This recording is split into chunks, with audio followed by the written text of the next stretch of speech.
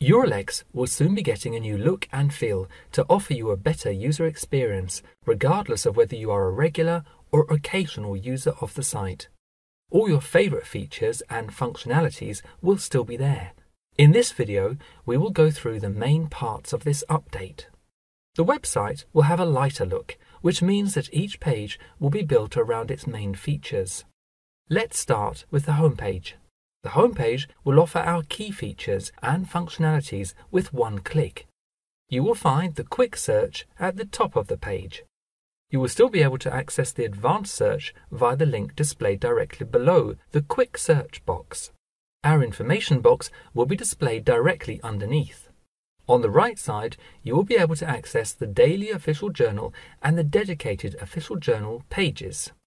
Below the official journal, we have placed the Find Results By boxes, one for document number and one for SELEX number. In the center of the page, you will find our new menu, which will quickly help you to understand how the information is organized on the site and where to look for certain pages. There are 4 main categories in the menu, in addition to the official journal: EU law, EU case law, national law and case law, and information.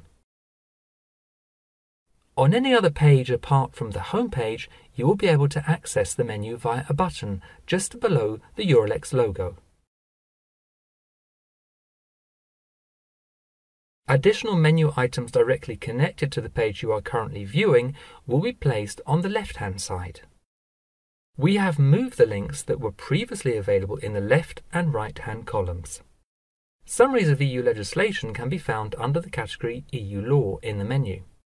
How to link to us, types of documents in EUR-Lex, predefined RSS feeds, web service registration, and online tutorials will now be available in our Help pages.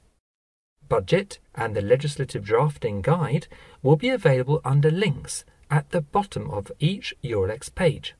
EUR-Lex will be found both under Links and in the footer, together with the list of other sites managed by the Publications Office. Latest developments on EUR-Lex and news will be available in the menu category Information.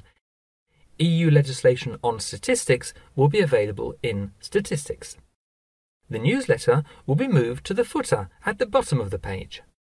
You will be able to register for or sign in to your My EUR-Lex account by clicking on the user icon in the top corner on any page.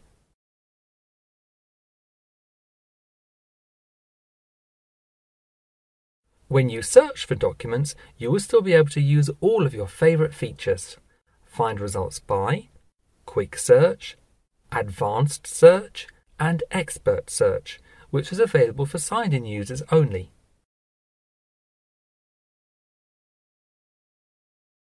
The search results page will look almost exactly the same. We have only updated the design. Once you open a document, you will notice that tabs that were previously displayed at the top of the page are now on the left of the text.